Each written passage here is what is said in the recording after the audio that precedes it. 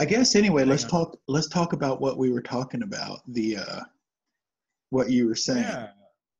Well, anyway, so there was this big vote in the Methodist Church, and long story short, they voted to say people who are gay, etc., homosexuality, are not allowed to marry in the church, and they're not allowed to become clergy. They're not allowed to become pastors, right? Hmm. So there's this huge kind of outrage and grief over it because there's a lot of people who are involved with Methodism and really actually find a home in that and love the tradition and stuff, and they're gay and they're homosexual, and they're very hurt by all this because they're like, they feel attacked. They feel like you're saying we can't belong, so there's, Yeah. I mean, the whole Methodist thing is looking at splitting over this issue, Yeah. and yeah, it's sad, and and it's horrible, but I when I look at it, I kind of be like, when I see like how many people are against this decision, right? I'm just like, that's not gonna win in the end. It Hmm. just seems obvious to me that Yeah. in the end, So let me ask you a this question. is a bunch of older folks who are kind of saying, I'm afraid of all this change. We need to Yeah. hang on to the old way. And that's just futile. That's just, nobody can stop that. You know what I mean? Yeah. What's happening? Let me ask you a question.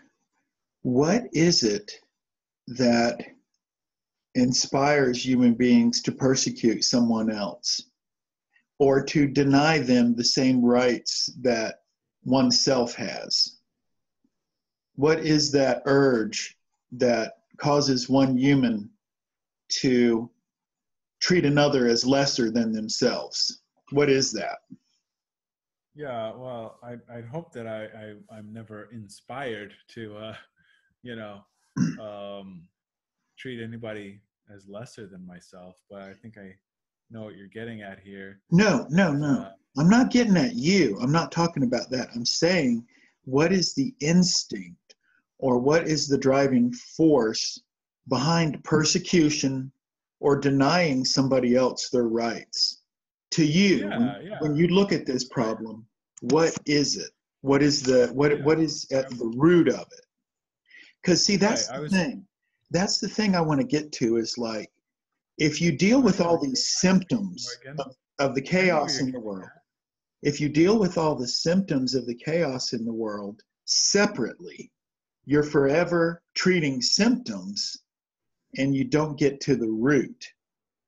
So that's the Yeah, thing I mean, I'm interested in. What is the root of this human dysfunction, of persecution, of people destroying the environment?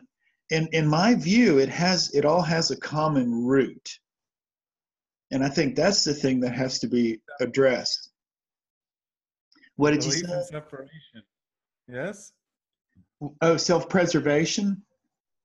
the belief in separation. Yeah, I think that's it. I think that is Yeah, it. Because think about it. When two nations fight, it's because they feel separate. When one race oppresses another race, it's because they feel separate and different. When there's well, that's what. violence between Yeah, people, it's because they feel disconnected. They don't feel connected.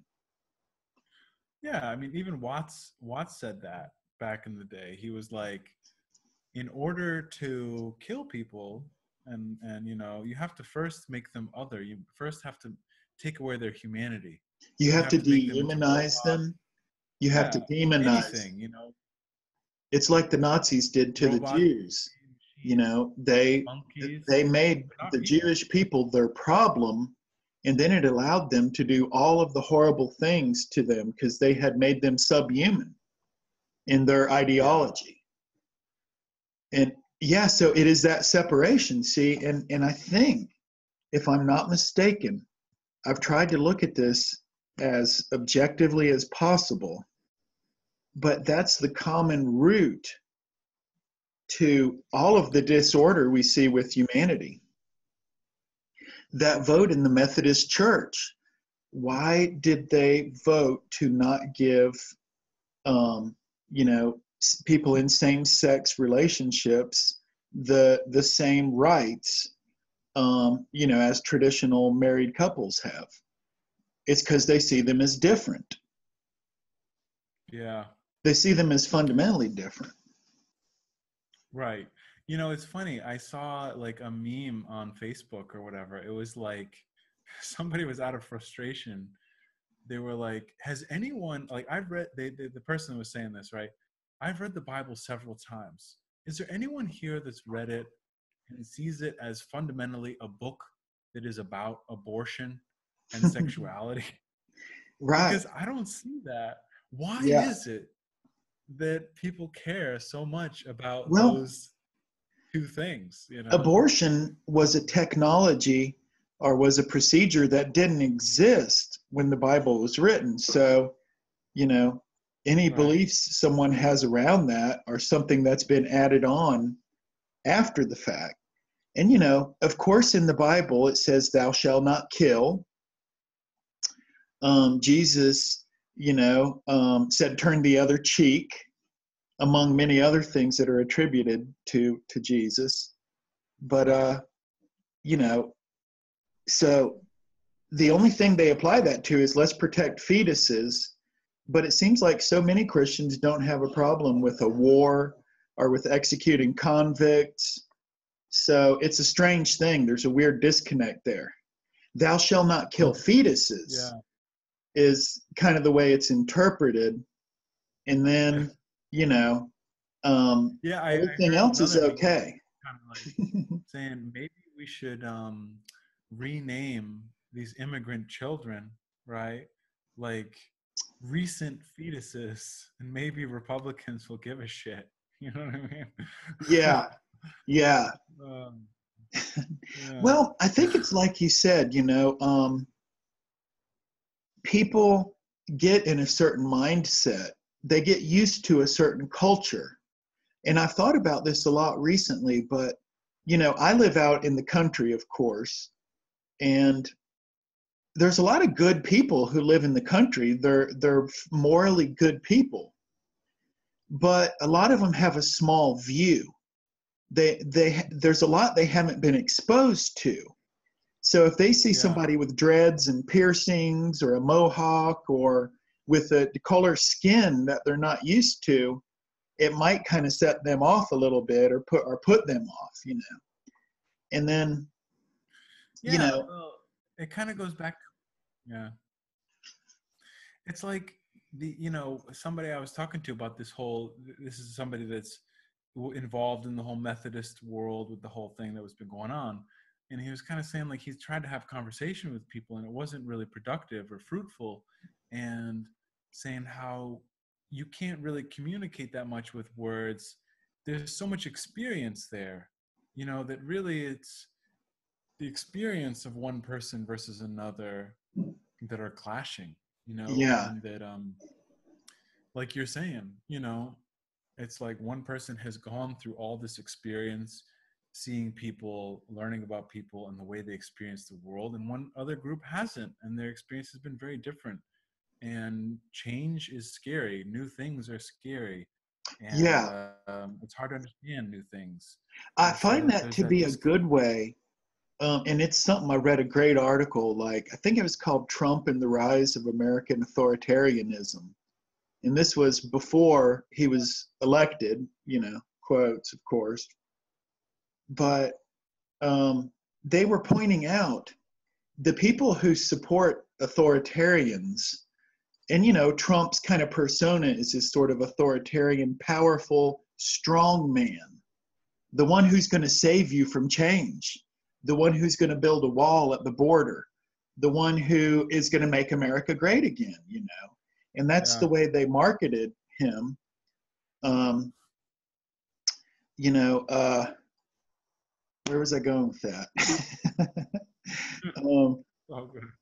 but that's right. The thing to remember, his supporters aren't bad people, but they're afraid.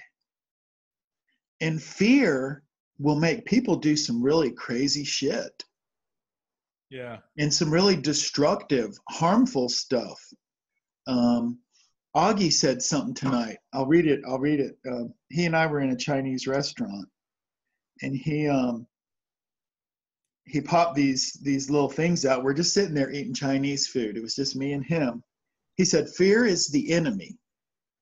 Okay, fear is the enemy. And then a little bit, just right after that, he said, "The only way something can do good is love, right?" I thought those were cool quotes. The only way something can do good is love. And I know, like you and I, we've talked a good bit about love.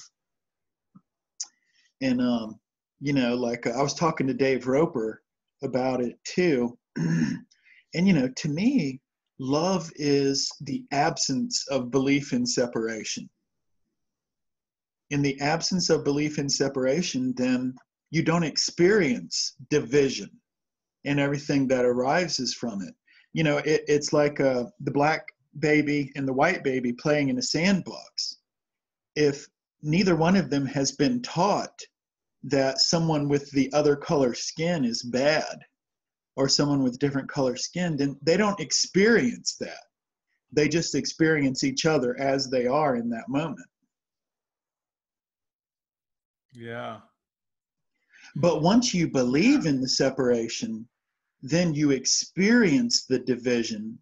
And I think this root, this is what allows us to destroy the environment that sustains us in the pursuit of imaginary wealth.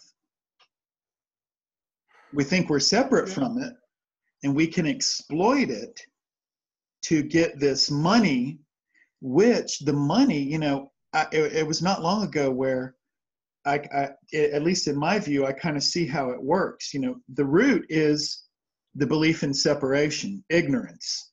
I call that ignorance, the belief in separation.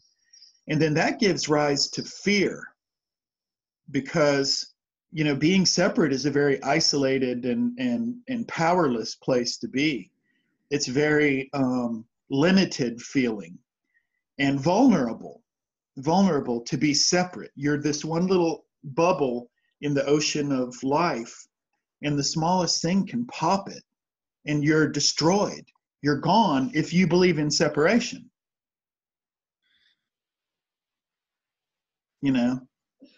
Right. It's kind of paradoxical Let me because, finish one thing. and on one hand, like I've been thinking So lately about let me finish one non-attachment. thing. Let me finish one point. So ignorance, I am separate, leads to fear, and then fear leads to greed. And greed is you're trying to accumulate to become safe. I just wanted to finish that, but that's what occurs to me. Yeah. That's how we get to greed. No, I think it makes sense, Right. And like the greed thing, right? It's like attachment, right? In like spiritual circles and Buddhism and stuff, they talk about non-attachment. And it's kind of interesting because attachment, it's almost like you're trying to connect, right? But really, the non-attachment thing is more like when you're not attached, I see it as you are entering into the stream of life and you're becoming one with it. Like you're not hanging on to anything in particular. You are, the non-attachment to me is kind of synonymous with freedom, right?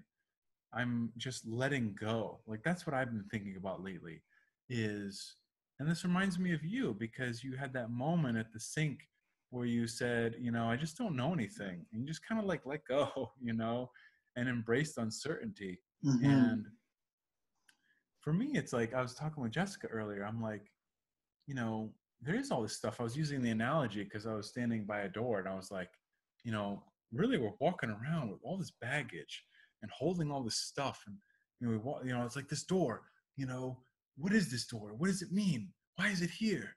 Where's it going to go? And it's all of these questions we have. And it's like, just let it go, you know? Mm-hmm. Why did this happen? Why does that happen? What's going to happen? And Yeah. there's a time and a space to think about all that. But at the end of the day, all of that is such a drain on our energy, Yeah. and it weighs us down. And it's like, You know, children don't do that. I, and I think what you're talking about is our brain and our abstract thinking brain, and it can form ideas about a past, memories of a past, and ideas about a future, and among other things, and it can get real complex real fast. Yeah, you got bunny ears right now, bro. You got full on bunny ears.